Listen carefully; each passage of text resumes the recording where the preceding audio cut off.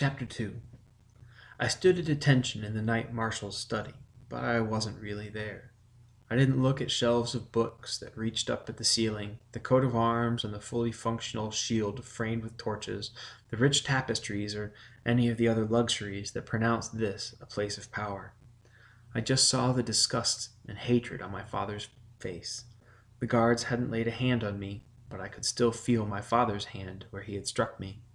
He'd never struck me in anger before in my life. It felt like he'd killed me. Jason woke at the last when the guards carried me out of the room. We had time for one last look. I saw the guilt and worry on his face. Then I saw the heavy wooden doors that slammed shut between us. Jason's father, the Knight Marshal of An Dinas, who had no need of trappings of power around him. He didn't raise his voice in the least, but he cut through my thoughts like a sword. Your father is gone, which is no surprise. He and his party left half an hour ago. You'll be interested to know that one of the king's messengers departed 5 minutes after your father. 5 minutes ago, the king received an urgent heliograph summoning him to court. Would you like to estimate how long it takes for a horseman to reach the nearest heliograph tower from An Dinas, Squire Cooper? Every page knew the answer. The Deacon Ridge Heliograph Tower is 20 minutes' ride from An Dinas, sir. Precisely, Squire. Whatever business summoned him from the day's festivities, it was fortunate that the king's party had been preparing to leave before his messenger left the fortress gates. So, we're spared the most immediate crisis. The king couldn't be seen attending a gathering that your father had shunned without causing tension with one of his most loyal dukes. Marshal Julian Arsenio leaned back in his chair. He was a solid man in his late 40s, and he radiated power like no other man I knew. I looked at him and saw that man that had time and experience would make out of Jason. He had streaks of gray in his dark brown hair, and his beard was sprinkled with salt. He was thin and broad-shouldered, but no one would confuse that with weakness. Julian Arsenio looked as soft and yielding as a water-marked sword. The cynical amusement that Jason wore had been hammered into ruthless practicality in his father. Some men were past their prime at 45, but I had watched Julian Arsenio train against knights and squires day in and day out for a decade. He was, quite simply, the most formidable man that I had ever met. And I stood alone in a room with him when he knew I'd just screwed his son. At this moment, he scared me spitless. The marshal steepled his fingers and stared at me. I felt like a blacksmith's puzzle, the kind made of wrought iron that you either end up solving or smashing with a hammer through sheer frustration. I deliberately did not look at the Arsenio coat of arms on the shield behind him, or at the two perfectly sharp swords mounted behind them. If Julian Arsenio wanted me dead when I was in full armor and armed, while he was unarmed and naked as the day he was born, I would still ask for terms of surrender. I matched his gaze, partly because that was what he'd expect of a knight of An Dinas, and partly because I didn't trust myself to look away. If I broke eye contact, I might start running and never stop. So, Squire Grey Mountain, he spoke in perfectly controlled tones, but his words were still daggers. Grey Mountain was the name of any fatherless son from my duchy. Cooper was the name of the family I had just lost. Perhaps you have some brilliant solution to the national crisis you've perpetrated. I had to swallow twice before I could give him an audible response. So much for the knightly image. It was just as well. My chances of knighthood at this point bore a striking resemblance to my chances of manifesting the spirit of St. Gavin himself. National crisis, sir? I have violated the code, I know that, but what happened last night was my fault. I'll take whatever punishment you deem fit, but it's hardly a national crisis. Jason's father raised an eyebrow at me. I had to keep myself from flinching. I have turned a blind eye to your dalliances with my son in the hopes that the two of you would eventually come to your senses and outgrow your foolish adolescent indulgences, but now you force my hand. If you can't figure out the political ramifications of Sir Jason's late-night rendezvous with Squire Robert of An Dinas, then perhaps it is best that we throw you out right now. The order exists to uphold law and preserve the peace between the duchies, a task which demands rather more political and legal acumen than you are currently displaying. Now, on your hope of tomorrow, answer my question." He delivered his ultimatum in the same tones he'd begun, but I had seen him wear that mask of impregnable calm in the middle of combat as well. He didn't need to shout. As soon as he called us by our ranks, the answer fell into place. "Jason is a full knight, and I still haven't received the accolade. That means, by law, I was bound to obey him on pain of death when he was acting in his official capacities. But last night... Oh, St. Gavin's ghost! Last night he was assigned as the watchman for my vigil. He was on duty. My voice trailed off as the legal technicalities whirled in my head. The Knight Marshal stepped in. "If you're searching for the legal terms, might I suggest a few?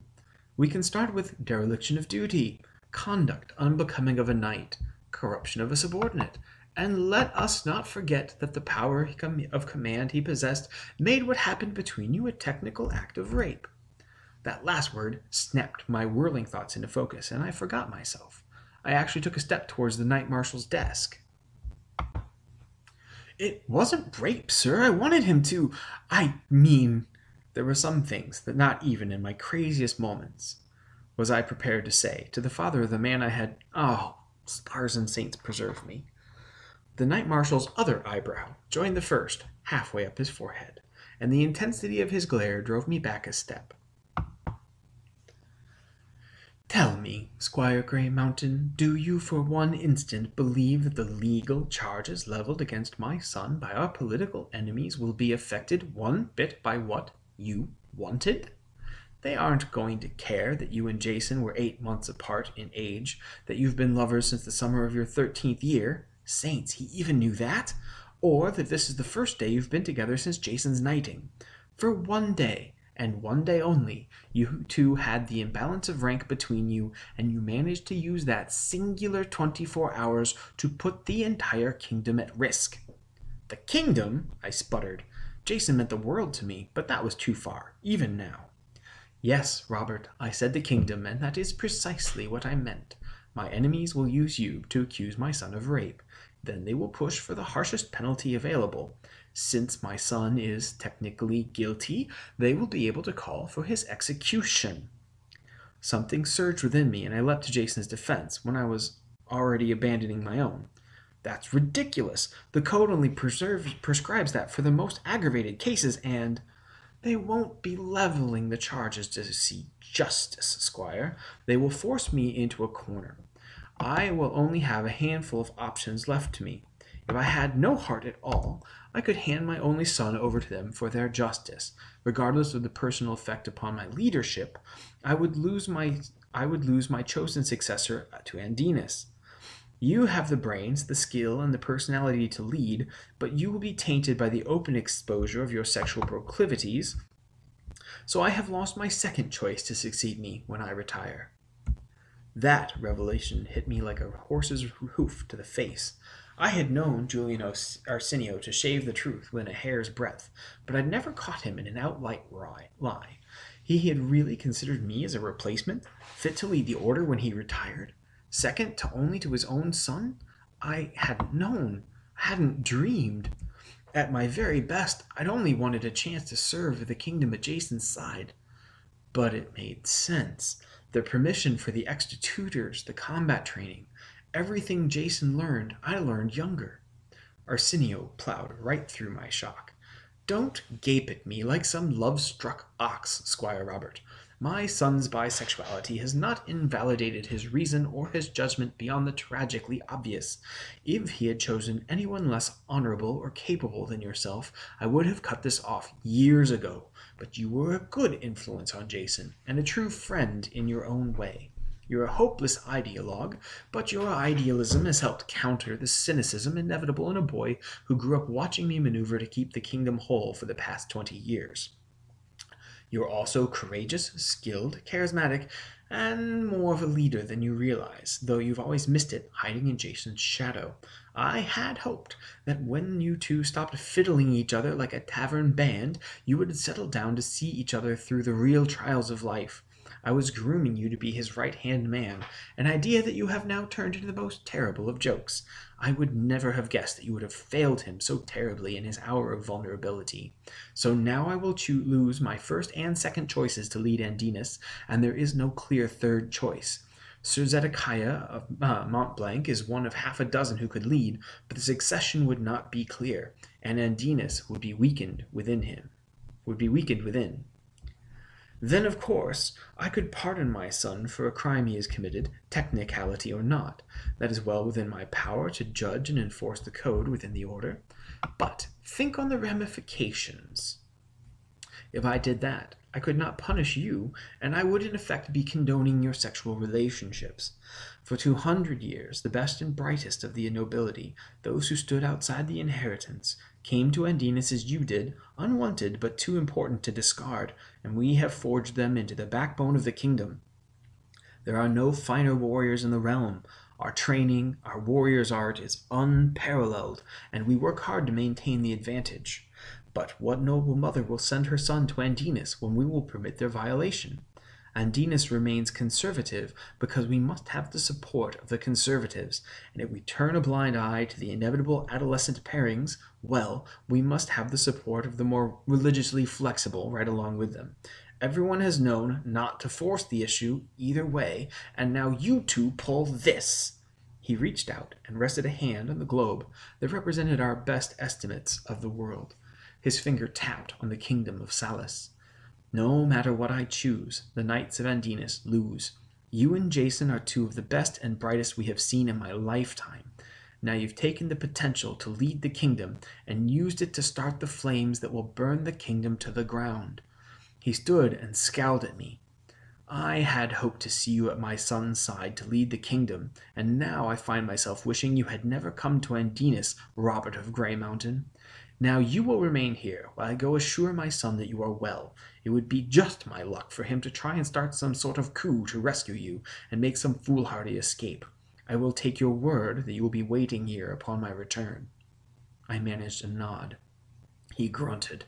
You are both such bright boys. I have no idea what it is about the two of you that makes you cancel each other's intellects out instead of combining them. Perhaps, when I return, you will have some sort of answer for me that I can't see, because for the life of me, I do not know how the Order will survive you. Julian Arsenio swept out of the room and closed the doors behind me, leaving me alone with my thoughts. He may as well have thrown me out the window, for the room spun and twisted around me, and I couldn't get the falling feeling out of my stomach, no matter how hard I clenched my muscles. I leaned forward on the edge of Marshall's desk just to stay upright. Marshal Julian's words rang in my head like struck shields. War, betrayal, rape, death, failure. They were terrible sounds against the backdrop of things I hadn't ever realized. Arsenio's compliments, his faith in me, they stretched out like broad golden plains of respect and possibilities. But now those plains stretched out on the far side of a bottomless chasm that cut me off from the future I hadn't known waited in store. I pictured myself at Jason's side, bright-armored and wreathed in glory. Now the wreath withered in the hour I discovered it. I reached too soon, and further than they would permit, so the golden vision shattered and tumbled into darkness in front of my mind's eye. Arsenio had always known about Jason and me. All of our sneaking around had been little more than a joke. No, not a joke, because our sneaking around for all of those years had kept us from this moment, from the political consequences of our love. Love? Was that the word for the action between us that would result in the death of thousands or more? I didn't doubt for an instant that Julian's words were true. King Lucas Martinson was the weak son of a very great man. He wasn't corrupt or venal. There was no great evil about him, but that was in keeping with the rest of him. There was nothing great about him, good or evil. He would have done very well as the son of an earl or a lesser baron with a small town, for he was gentle, kind, and honest, completely unsuited for the political realities that threatened any kingdom with power. When King Marcus died, he left the country united, strong, with expanded borders and fresh markets. But King Lucas was bland, and not strong enough to take leadership of the kingdom.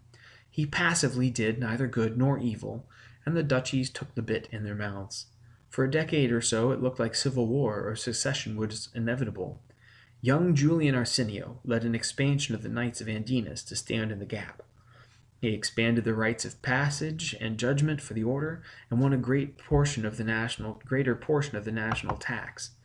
The knights had always fought side by side with the other orders, and as duchies looked only after themselves, Andinas stood alone, and still we held. We held against bandits, rebellion, and monsters, and when they were gone, Andinas still stood. For generations the kingdom had looked to Andinas. They donated to our training and provisions as part of their faithful tithe. They cheered us on the streets, boarded our wandering knights in their homes. The order stood, and because the order stood when others would not, the kingdom would stand despite King Lucas's failures. Andinas was the keystone that held the arch, and I had taken a hammer to that keystone. I cracked it, and if it crumbled, the rest of the kingdom would fall along with it. Guilt wrenched at me. I did it. Arsenio had said as much. If I had only said no to Jason this one time, the one day our ranks were unequal, and I had always gone along with the friend who filled my life with light. But last night he needed me as much as I'd ever needed him, not needing my touch or my presence, but my courage and conviction. All I had to do was say no just this one night, and I had failed him. Yes, I said, and threw my family's honor in the fire. Yes, and made him a rapist in the eyes of the law. Not just that, but I cut the first tie in a shirt of peace that I had wrenched off of a kingdom. I looked at the half-blank globe with its undiscovered lands, Andinas at its heart. It wasn't the whole world, but it was my world, and I had thrown all of it into danger because I didn't say no. Anger rose up like a foundation under my shock and shame. Anger and determination. I was of Andinas, and we held the kingdom's honor in our hand. There had to be some solution, some way out of this. The saints wouldn't allow the whole kingdom to fall because of me. I was a lesser son, not an heir, not a lord, just me. There had to be a way to keep some not knight from destroying everything I'd ever loved or fought for.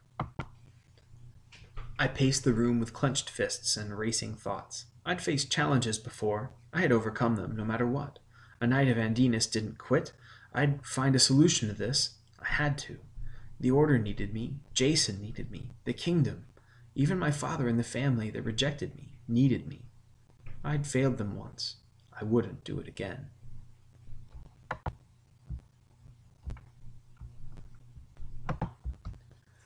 Determination forged order out of my chaotic thoughts. My love for Jason, and yes, I did love him, drove me to find a way to protect him once again. I paced the study, not as a trapped animal looking for escape, but a rich hunter looking for the tracks of his prey.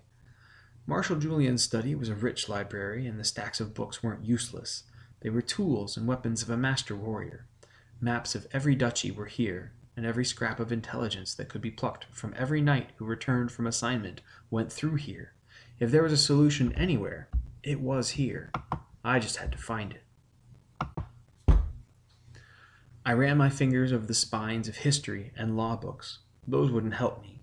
The law was perfectly clear about the abuse of authority within the order, and none of St. Bridget's followers could do anything about it. There were books here on every battle since St. Martin overthrew Tom the Usurper, but they wouldn't have what I needed. I was facing an entirely different sort of battleground. Think, Robert. Think. I pored over the books.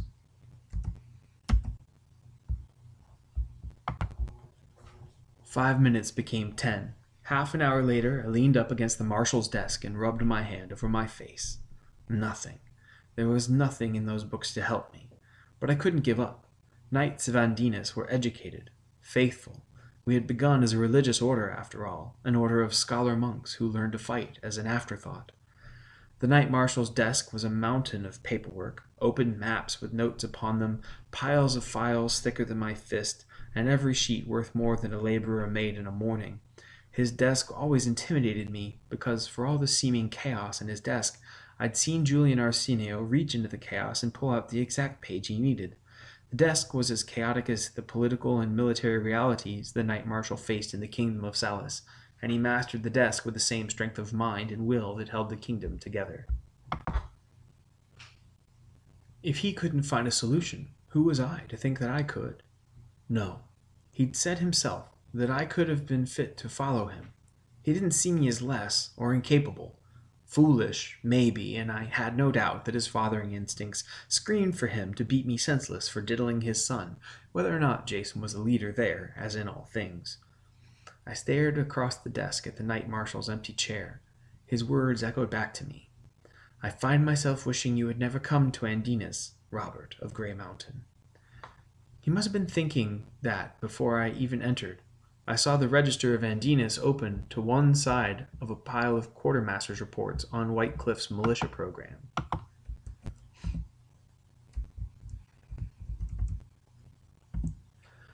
The Register of Andinas was an immense and expensive codex, a leather-bound book that chronicled the names and deeds of every warrior of Andinas, from the lowliest page to the Knight Marshal himself. Every page received a page upon his arrival, with his name and coat of arms, and the details of his life were filled in underneath. I flipped through the pages with their bright colored glosses, and thought about the generations of knights represented there. Boys from 100 years ago were entered here. I saw when they grew to manhood, became squires, and then received the accolade and became knights. Many more of these names rested with the saints than walked the earth. How many of them had reached out to their fellow warriors for companionship, as I had? How many had found the self-control to turn away from that comfort for the sake of the order? Had they been wiser than I was? Had they seen the consequences that I ignored? What would they do if they were in my shoes? The silent pages did not answer.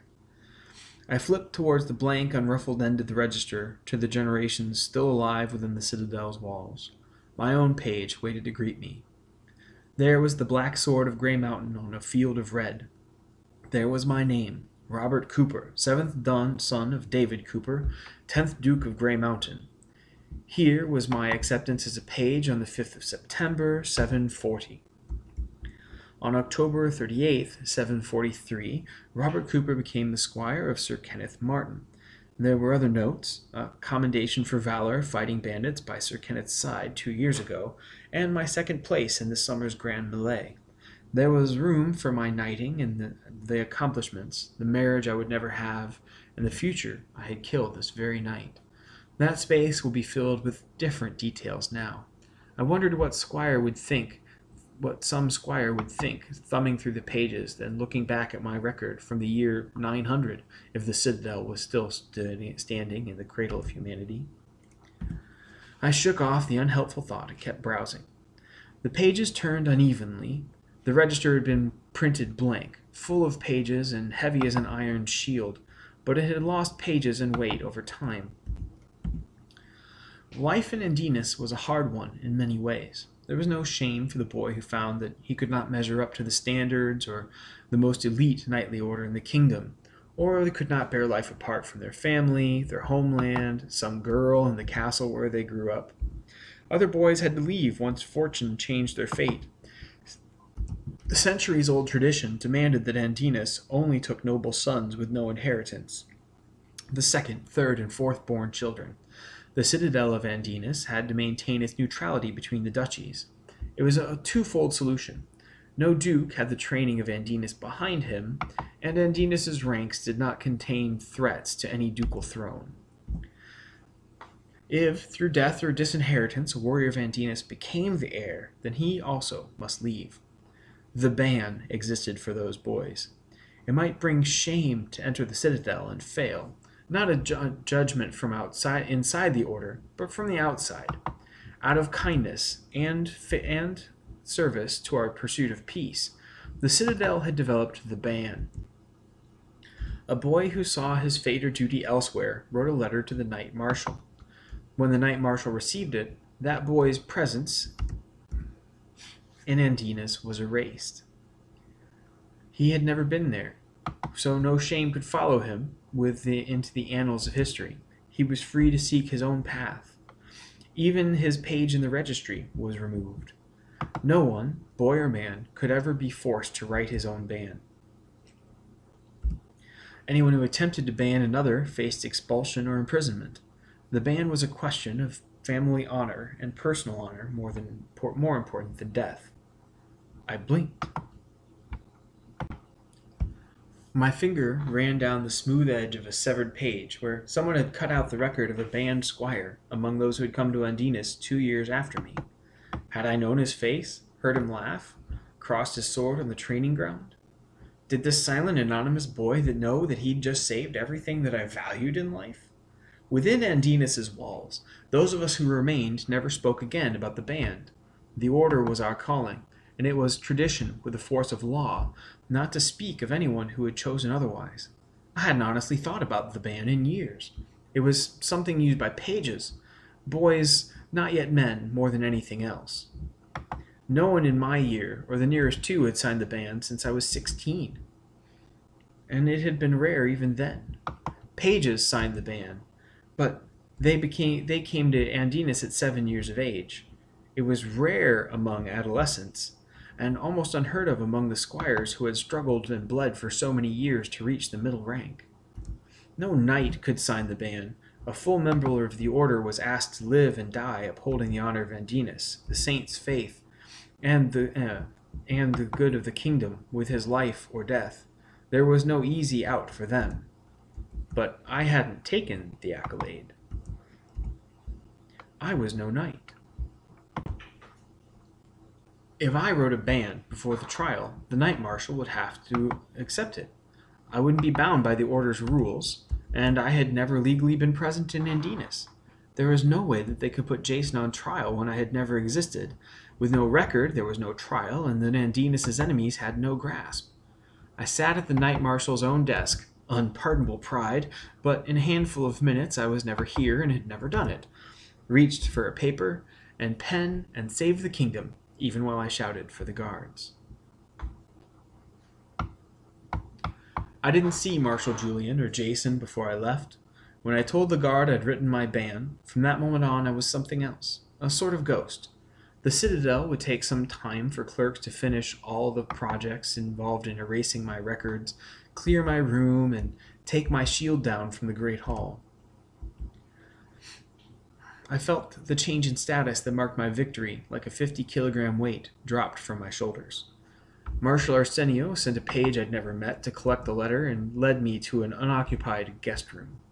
I was grateful for some quiet and privacy as I tried to sort out my thoughts. I'd been in love with Jason since we were 13 years old. He was my best friend, and I didn't realize how much it had weighed on me to hide that until now, when I finally didn't have to. Jason, my father, Marshal Julian, and everyone knew about how I'd felt and what I'd done. They might not approve, but that was nothing I had any control over. An 8-year-old burden of secrecy had shattered off my shoulders and lay in pieces at my feet.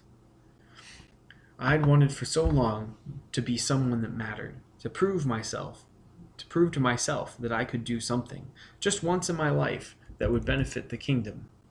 Oh, there was more to it. I wanted to honor my father and my mother's memory. I wanted to be a warrior of Andinas, like the ones in the books who took a stand and changed history. In my own mind, I'd done it. I knew that it was my own choices that brought on the crisis, but when the crisis came, I'd found a way out of it, not just for myself either.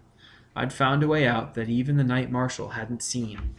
And on the way out, I had other things to carry with me, other trophies of meaning that no one could take away from me. Jason Arsenio had chosen me, valued me, and loved me. He'd given himself to me and accepted me when the whole world hadn't. His father had seen a leader in me, a warrior, and a man who could lead the order one day.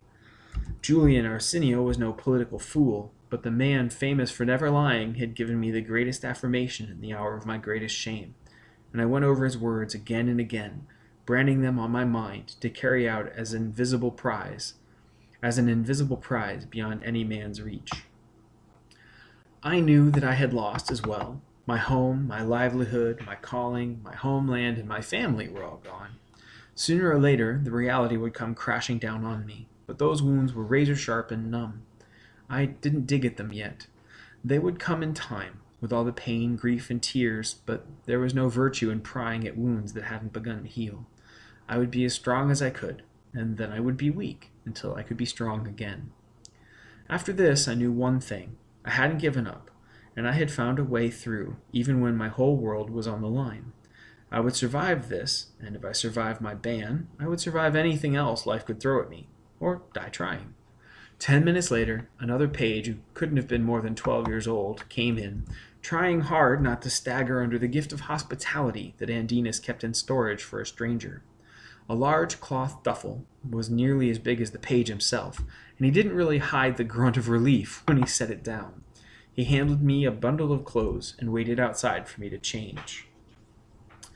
I stripped off my vigil's white gown, much the worse for wear at this point, and pulled on the undergarments, loose pants, and large tunic provided for me. The clothes were heavy knit since winter was coming on. I smiled to myself as I tied the front flaps over either hip. The clothes fit like a grappler's gi, loose and comfortable, but strong enough to pick up all my weight in one handful without tearing. The clothes were a better quality than many peasants could afford, but they were cheaper than anything I'd worn in years. I pulled on sturdy leather boots and a matching leather belt.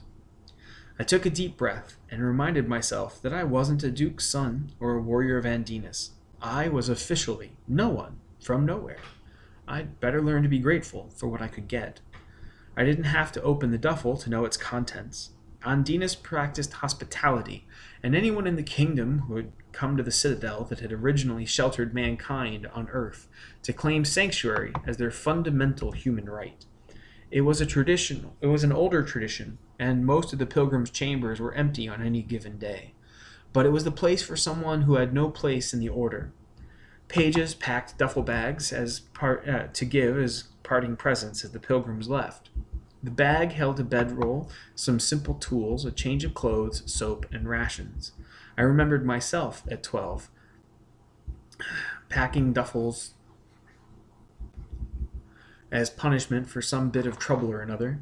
I used to wonder where each bag went and what sort of person would carry it off into the wide world outside. The duffel and the clothes were two of the ceremonial gifts to a pilgrim. The third was supposed to be a sturdy walking stick. Someone had replaced the walking stick with an ironwood training sword, the kind pages and squires across the kingdom used to train and spar. Smooth, polished wood, shaped like a knight's sword, with a simple round guard and a two-handed grip. The ironwood weapon was an expensive gift. Seasoned heartwood from an ironwood tree could withstand axe blows without breaking. In the hands of a trained warrior, this wooden weapon could be as deadly as any sword. I looked down at the unorthodox present. The pilgrim's duffel meant someone in the citadel wanted me gone, but the ironwood sword meant they didn't mean my harm by it. Who had made the substitution? Was it Jason, Sir Kenneth, or the Knight Marshal? In the end, it didn't matter. I folded my white vigil robe and placed it next to the duffel. I could probably take it with me, but it felt wrong. I was banned. I had never been here, and it would feel like stealing if I took part of Andinas with me. It was time to go.